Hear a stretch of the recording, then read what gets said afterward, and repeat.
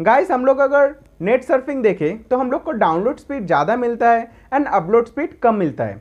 कभी आप सोचे हैं क्यों ऐसा होता है? ज़रूर सोचे होंगे, इसलिए तो मेरा चैनल में आए हैं। मैं हूं तन्मय एंड आप लोगों को स्वागत है मेरा चैनल टेक टू टूर में।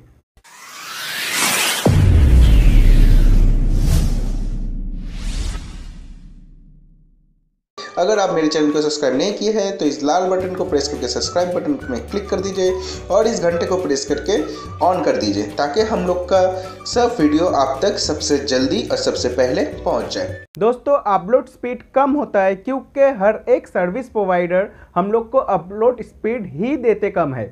इसका एक बहुत सारा वैलिड रीज़न भी है।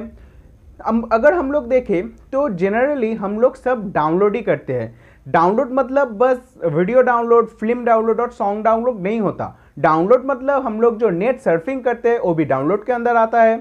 हम लोग जब किसी यूट्यूब में वीडियो देखते हैं वो भी डाउनलोड के अंदर ही गिरता है। तो जनरली 90% पीपल लोग क्या करते हैं, बस वॉचिंग करते हैं, सर्फिंग करते हैं और डाउनलोड ही करते हैं। अपलोडिंग बहुत कम ही पीपल करते हैं। इसलिए हर एक सर्विस प्रोवाइडर अपने कस्टमर लोग को रखने के लिए डाउनलोड स्पीड में ज़्यादा फैसिलिटी देते हैं, क्योंकि उन लोग को पता है कि 90% कस्टमर अगर डाउनलोड स्पीड उन लोग को प्रोवाइड नहीं किए तो वो लोग हो सकता है कि उनका सर्विस प्रोवाइड छोड़ दे।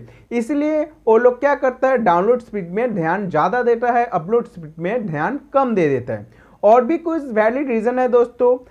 सेकेंड वन, हम लोग का जो टेक्नोलॉजी है, नेट टेक्नोलॉजी, वो पकड़िए एक रास्ता है और उस रास्ते पे डेटा जाता है और आता है। सर्विस प्रोवाइडर लोग क्या करते हैं, अगर इतना चौड़ा एक रास्ता हुआ तो उसका इतना पोर्शन और इतना पार्ट दे देता है डाउनलोड में और जस्ट इतना सा पार्ट देता है अपलोड स्पीड में। तो इससे क्या होता है, डाउनलोड स्पीड में जो डाटा आता है वो बहुत सारा स्पेस मिलता है उसको, इसलिए बहुत जल्दी आ सकता है। बट अपलोड स्पीड में जो डाटा जा रहा है उसको स्पेस कम मिलता है, इसलिए बहुत स्लो हो जाता है। इसलिए डाउनलोड एंड अपलोड में इतना डिफरेंस भी आ जाता है।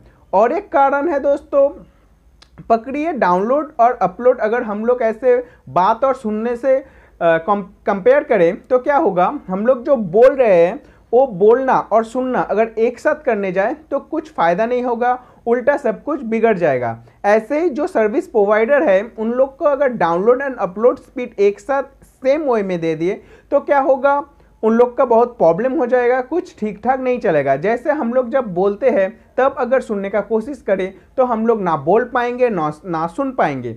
ऐसे ही सर्विस प्रोवाइडर लोग अगर जब डेटा दे रहे हैं उसमें ही अगर अपलोड भी ले लेते हैं, यानी देना लेना एक साथ करें, तो उन लोग का सर्विस बंद हो सकता है, ख़राब हो जा सकता है। लाइक जैम लग जा सकता है हम लोग का रास्ते पे, ऐसा ही जैम लग जाएगा उन लोग का नेट पे। इसलिए दोस्तों हर एक सर्विस प्रोवाइडर डाउनलोड स्पीड में ज़्यादा ध्यान दे रहा है, अपलोड स्पीड में कम ध्यान दे रहा है।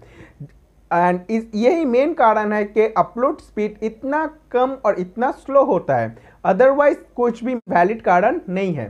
तो दोस्तों शुक्रिया मेरा इस वीडियो को पूरा देखने के लिए। अगर आपको ये वीडियो अच्छा लगा तो एक लाइक कर दीजिए, इस वीडियो को अपने दोस्त लोगों के साथ शेयर भी कीजिए और अगर आप मेरे चैनल में नए हैं तो सब्सक्राइब जरूर करिएगा, क्योंकि अगर आप लोग मेरे चैनल को सब्सक्राइब करते हैं तो मुझे मोटिवेशन मिलता है इस तरह का वीडियो और बनाना। Thank you, bye bye, have a nice day.